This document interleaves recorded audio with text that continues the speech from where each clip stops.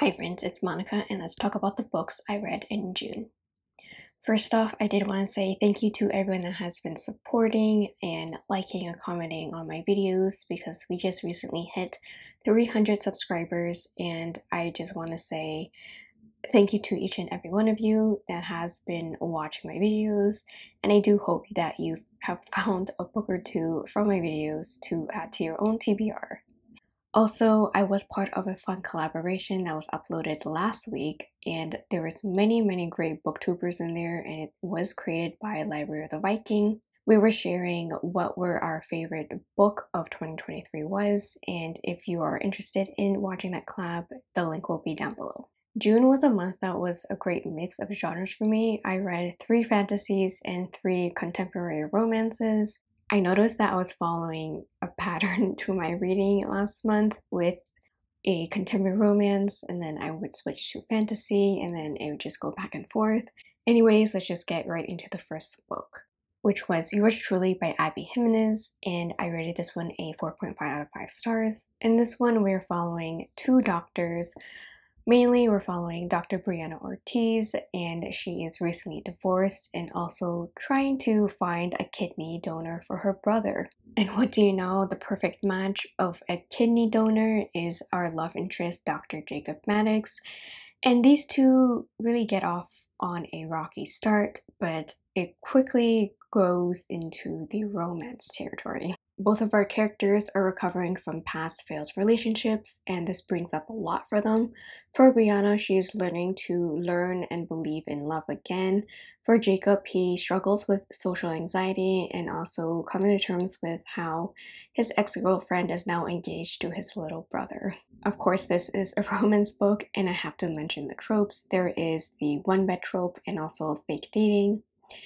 My highlight of this book for me was that this is a relationship that highlighted the aspect of social anxiety and how ease and having that supportive partner is very important. And with Jacob and Brianna, their relationship was very sweet to read about. There's also a cameo from Alexis and Daniel from A Part of Your World, which is another Abby Jimenez book. So I really like their appearance and their role that they played in this one.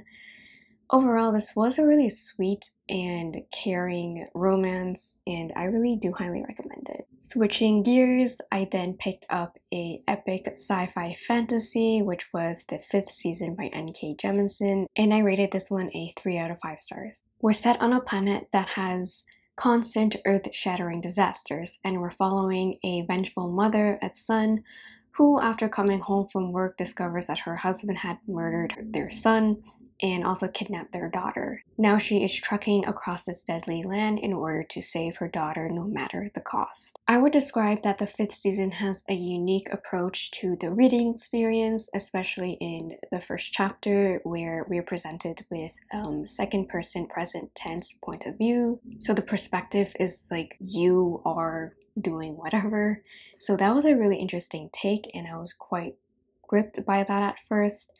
But then within those chapters later on in the book, I started to not really connect too much with that character. Personally, this writing style isn't up to my taste, but I really did love the world building. It's really exceptionally done. Magical users in this world are known as origins, and they are able to trigger earthquakes simply by their emotions.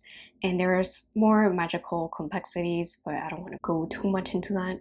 Origins are actually feared in society, which results in oppression and, unfortunately, some origins being killed when their magical powers are revealed. The author does a great job at showing how the origins are fighting against this oppression and how the society at large is still continuing to fear them. There is a huge twist near the end of the book, and once you think about it, it really does make sense, and it did surprise me. I really love the diverse cast of characters in this book, as well as the mysterious lore of this sci-fi fantasy world, and I do think I will be continuing on with this series. Then I picked up Hello Stranger by Katherine, and I rated this one a 3.5 out of 5 stars. I also have a separate review video up for this one if you're interested. The link is down below. Sadie is a starving artist, and she is struggling to make ends meet until she has a lucky break with being a finalist in a portrait competition. With all these things going well for her, she just can't catch a break when she has to get brain surgery, and as a result, something goes wrong within the surgery, and then she's diagnosed with face blindness. This is where her brain can't recognize people's faces. Another thing to make Sadie's life more complex is that she begins to fall for two different men. A quick review for this one. Sadie is someone that has a series of unfortunate events that occurs to her, but at times she did come off as a little bit self-centered, but given all the events that has happened to her, I do understand where she's coming from. On the flip side, I did like how even though a life-changing event might occur, there was that message that you can come out on the other side with acceptance and self-love. And also, both of the love interests were very supportive of Sadie, and they were decent enough of making a light-hearted romance for this book. And overall, I do recommend this book if you are looking for like a vacation read or a road trip read. It's a very light-hearted romance and not too serious, so I do recommend it if you're looking for something like that. Next, I read Daughter of No Worlds by Carissa Broadbent, and I rate this one a 3.5 out of 5 stars. I was curious about this one since I saw its cover floating around. This is an adult romance fantasy with sweeping storylines about our heroine Tisana, who has been a slave since she was a child, and she has earned her way to freedom with a great effort. She travels her way across the kingdom to Ara, where she wants to join the orders that can help her hone her magical abilities. And there she meets her reluctant mentor, Max. This brings about their slow burn romance that builds up over friendship and late nights. I really did like their chemistry together, and I really did like how it was a gradual build up and not just instant. The world in this book is quite vast with its magical hierarchies, power struggles, and politics. I was very much enjoying the first half of this book with Tisana's point of view, but then it switched gears at the halfway point when we are introduced to a second point of view. Although I did like the change in action, but the narration really did throw me off a bit for the pacing. However, the characters do shine through quite brightly in this book with their tragic past and then a healing from their past within each other and within themselves. This is my first book by this author, and I thought the writing was poetic but not overly so, and I do think I will continue with the series, but I'm still on the fence about it. And then I read Shadows of Self by Sanderson. I rated this one a 4.5 out of 5 stars. This is the second book in the Second Era Mistborn series, which takes place about 300 years after the original events of the main trilogy. The whole gist of this entire fantasy series is with its magical system known as allomancy. Our characters are able to ingest metals, and different metals grant different abilities, and now in the Second Era Mistborn series, there is now more modern technology being thrown in. Shadows of Self is a sequel that definitely does build on the foundation that's laid down in Alloy of Law, the first book, and it really does it quite nicely with the new technology, new mysteries being thrown in, and our characters trying to grasp their new roles within this budding society. I really enjoyed the plotline with the growing civil unrest within the citizens compared to the nobles kind of fearing for their lives. And also with the murder mystery our characters are trying to solve. Our main characters, Wax, Wayne, and Miracy, ground us from different perspectives. For Wax, he is still reeling from the death of Lassie, and her death occurs in the prologue in book 1, so it's not really a spoiler.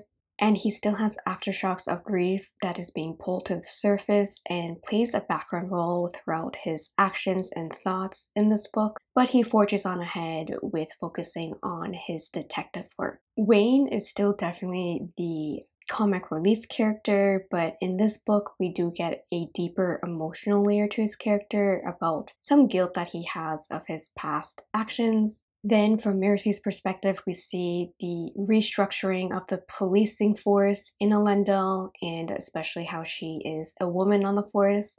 And I really do like her character a lot more in this installment compared to book 1.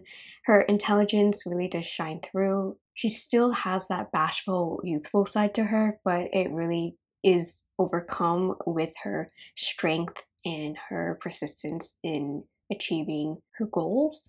But then the ending reveal really did shock me, and I'm really looking forward to see where Brandon Sanderson takes us in the third book in the series with these characters. The last book I read in June was The Unhoneymooners by Christina and I rated this one a 3 out of 5 stars.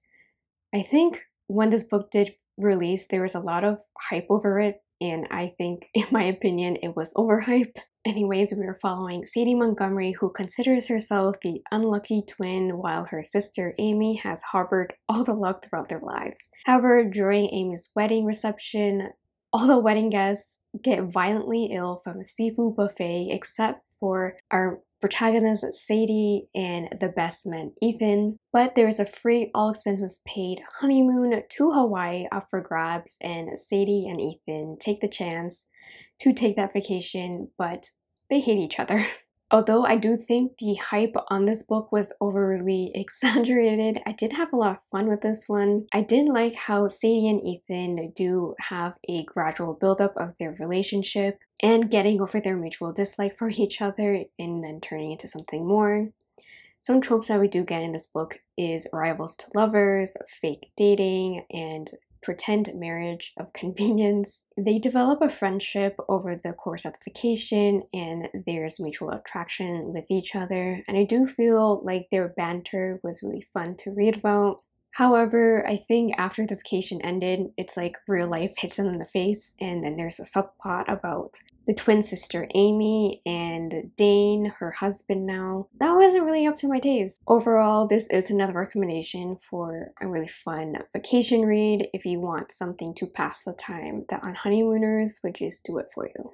Those were all the books I read in June. I really do hope you enjoyed watching this video and all my reviews on these books. And comment down below what you read in this month. Also, don't forget to give me a huge thumbs up, hit that subscribe button down below, and don't forget to also ring the bell to not miss any future uploads, and I'll see you all in my next one. Bye!